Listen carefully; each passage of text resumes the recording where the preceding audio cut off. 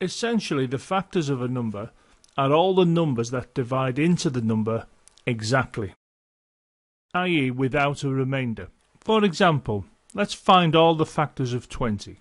We start off at 1, we see if we can multiply that by something to give us 20, and it's obviously 20. Then we go to 2, we can see we can find 10, which gives us 20.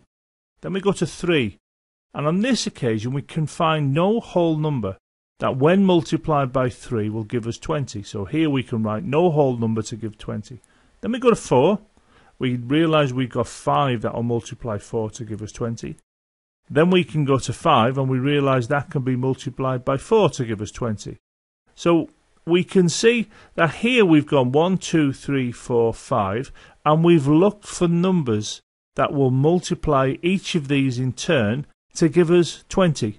And we found out that in this position we in fact could not find a whole number that would give us 20. Now we could find a fractional number, but that's not part of the process. We are looking for whole numbers, and we can't find a whole number that will multiply 3 to give us 20. What we need to consider is this. If you have a look at this column here, we can see that that goes from 1 to 2, 3, 4 and 5. And what we're attempting to do is to see what we can multiply to give us 20. And what we'll note here is that we can see that 4 is appeared twice. In other words, we have a repeat, and that tells us when we stop doing this. We stop at this point when we have written down a figure more than once, and in this case we wrote 4 down more than once, so at that point we know we discontinue writing what looks a bit like a times table down. Now what we can see here is that this particular row we have 3 and we've tried to find the number to multiply to give 20 and we can't. So we discount that, that's not a factor. And then you simply highlight all of the other figures. And here we can see that I've highlighted them all in turn. And of course 4 and 5 we've already highlighted once, so we don't need to highlight those again.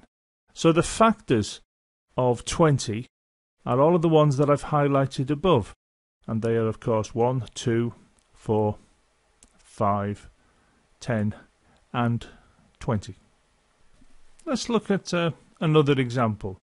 And what we're going to do now, we're going to find all the factors of 36. So we start off with 1. 1 times 36 is 36. Then we go to 2, and we can find 18 gives us 36 when we multiply it by 2. Then we can find we actually have 3 times 12, which is 36. We also have 4 times 9, which is 36. And then we write down 5. Now, in this particular case, we can find no whole number to give 36. Then we go to 6 and we multiply that by 6. And that gives us 36. And now we can see we've repeated the 6. So when we have a repeat like this, we know we stop writing down what looks a bit like a times table. Now if we look at this row, we have 5 and we couldn't multiply it by a number to give us 36. So we discount the 5. And then we highlight all of the other numbers, as you can see here. We had 6 twice, so I've only highlighted that the once. Therefore, the factors of 36 are all the numbers above that I've highlighted, which I'm writing down again here. 1, 2, 3, 4, 6, 9, 12, 18 and 36. So they are the factors that make up the factors for 36. Let's just do one more example. Let's find all the factors of 25. So 1 times 25 is 25. 2, cannot find a whole number to give 25. 3, again cannot find a whole number to give 25. And likewise for 4. But then I can end up with 5 times 5 equaling 25. We then get as far as here and we can see we've repeated the figure, in this case 5. So we know when we have a repeat of figures like this, we stop. We try not find any more numbers. So for this row, we ignore the 2, we ignore the 3, and we ignore the 4.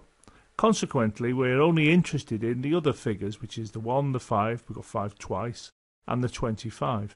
Therefore, the factors of 25 are what we've highlighted above, the 1, the 5, and the 25. And that's it. That's how we find factors of numbers. As straightforward as that. Of course, you don't have to do all this highlighting with circles like I've done here and crossing numbers out, but I've just done that to make it easier for you to follow when I'm going through the workings. Also, I realise that to be able to do this, to find the factors, you have to know your times table. So I recommend if you're struggling with times tables, you should have a go at learning them rather than relying all the time on calculators.